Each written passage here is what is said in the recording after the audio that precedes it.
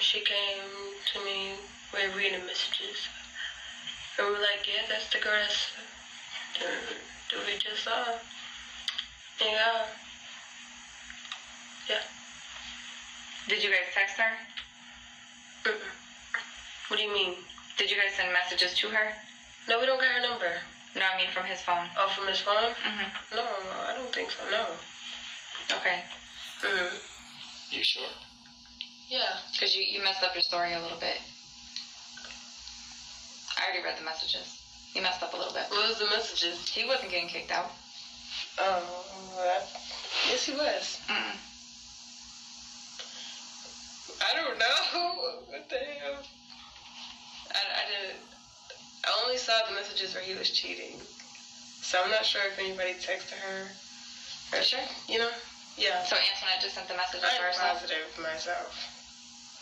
I'm positive. But yeah, I don't know if there's any messages sent to that lady. Because I can't say I didn't know if there's messages sent. But you were with her when she was still texting she him. have come. You were still with her when she was texting her. I know you guys were sending messages. She already told us you guys were texting her. Yeah, but I don't know what was said. So she was just texting her. That's why I said you was getting kicked out. I don't know what was said. So you didn't send the messages, she just sent the messages. Yeah, because I don't know what was said in those messages. But I know from seeing them arguing, he was getting kicked out. Okay, so you didn't see no messages. Antoinette just told you about it, and then no, I saw the messages where he was cheating. What did those say? I'm feeling you, I'm falling for you, something like that. Hurting each other messages. And that's when Antoinette showed those. She showed those to you, and that's when she started messaging her. Yeah, she showed those to me, and then she said messenger her. Antoinette sent the message to Ashley. Yeah, I guess. Did she tell you what she was sending? Like the words? No, I don't know what she said. Maybe you better know something. You knew she was outside. But I did know she was outside. Of course I knew she was outside, because if she about to go fight, I'm coming with her. But earlier in the day, she didn't know that she was walking into a fight.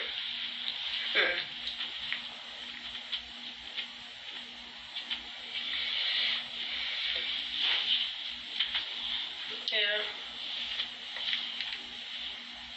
No, she's dead. I know, that's crazy. Do you know how she died?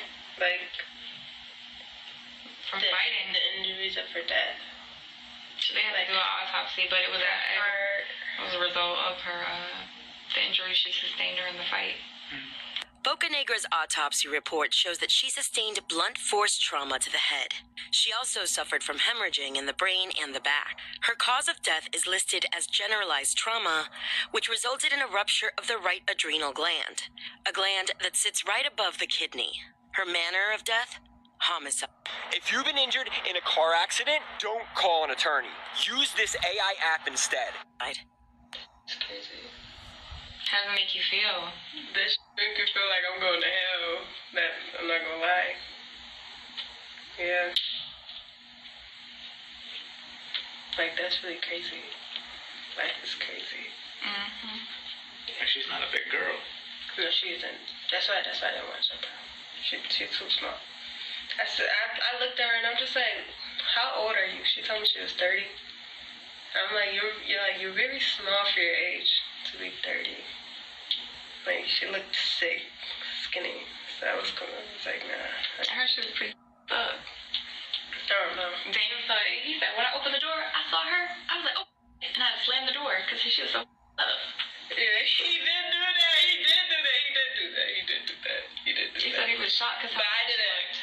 I don't know, because I really didn't see her after that. Like, they had me sitting in the back because Daniel was on my... Detective Araya and Detective Carter already spoke with Daniel Gonzalez back at the apartment complex. While his fiancée and sister were being escorted to the police headquarters, Daniel Gonzalez shared what he knew with investigators. Listen, we'll come back here and talk to you. I understand you got kids, so we'll just leave you here for now with your kids. We're going to take her up and talk to her, and your sister's going to go. So just 2 cars, so 1 more car, that's it. And then we'll go from there, okay? Yes, sir. How long have you lived here? About like a year. About a year? Yeah.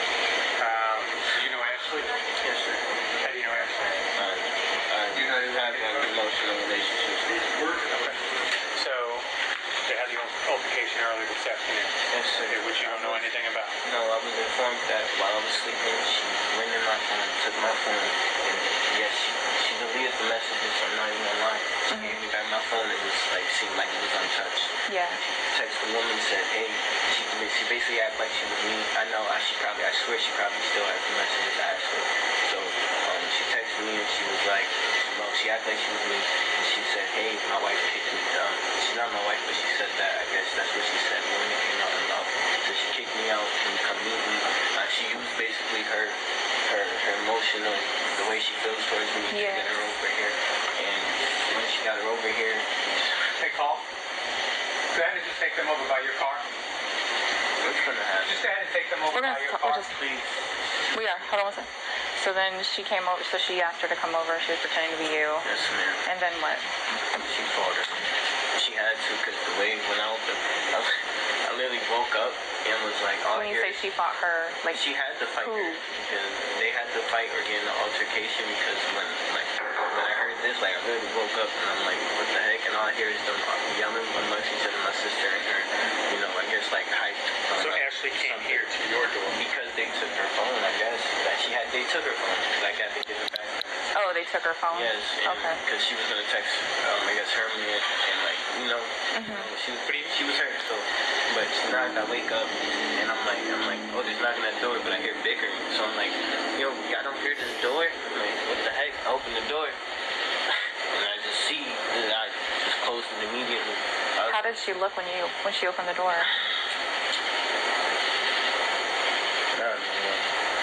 I'm not gonna lie. She looked up? Yeah. Okay. He tells detectives that although he is in a relationship with Stevens, he isn't interested in her. Their relationship had been falling apart for some time, leading up to the attack against Bocanegra, his new love interest. Did she talk to you about it afterwards?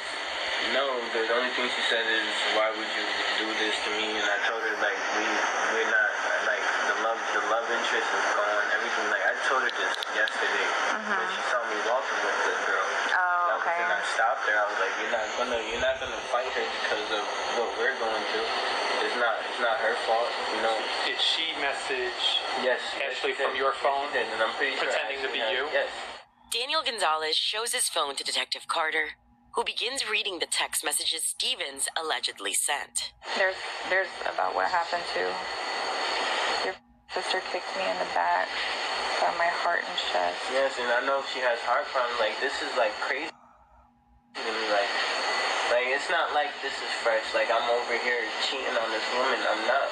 We've been like, this has been a toxic environment, and she's just been trying to figure out what to do, and I've been trying to figure out what to do, but she doesn't want nobody to leave. Where you at? I need to see you. I'm in the bed. I want you here so bad. Daniel Gonzalez appears genuinely concerned about Bocanegra's well-being. He willingly gives his phone to investigators and consents to a download of his messages. Then, he asks how Ashley Bocanegra is doing.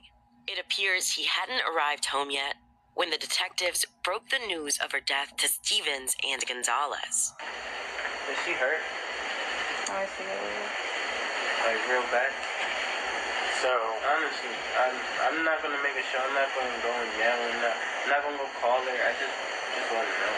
well, yeah, we got a call from the hospital a little while ago, and she actually passed away from... Bro, stop playing with me, No, please. seriously. Please stop playing with me. Sure. Please stop playing with me. Sit down, Please sit down, stop sit down, playing with sit down, me. sit down, sit down, sit down, sit down. Please stop playing with me. Shh, breathe. Breathe. Please stop playing with me, man. Breathe. Breathe. Look at me. Breathe. Always. Daniel Gonzalez, obviously distraught, leaves the walkway and enters his apartment. Detectives follow him. I felt the hole in my heart as soon as she left. That was crazy. One tragic and brutal murder. 3 staggeringly different reactions from everyone inside the apartment that day. By the end of their interrogations, the women behind Ashley Bocanegra's violent death receive identical charges. Robbery. What? Robbery? Yeah. We didn't steal her phone. We took it so she could come to the house. Oh, you took it. Yeah, You didn't steal it. she got her phone back. Ah. I told you she wasn't leaving unless we gave her back her phone. We just did it so we could call her husband, but we changed our mind. Okay. Gave her phone today. She got her phone back. She say it was okay for you to take it? No. Okay, yeah, that's a robbery. The other charge is murder. Murder? Yep. You're being charged with murder. Me? Yep. That's too bad. That's deep, right? Yeah, that's insane. Yeah. No. What? Murder? I couldn't laid hands on her. All I did was pull her hair. Antonetta Stevens and Janine Gonzalez are both taken to the Gwinnett County Jail. While they're being booked, Daniel Gonzalez is at home with his 3-year-old son. What did you do, Nick? What to do what? That's all I want to do. Even if I'm not Okay, yes, definitely watch SpongeBob. 3 young boys are now left without a mother to care for them. Antonetta Stevens and Janine Gonzalez are each currently serving 20 years for voluntary manslaughter and robbery by force at Arendelle State Prison. Their maximum sentence release dates are both set for August 2042.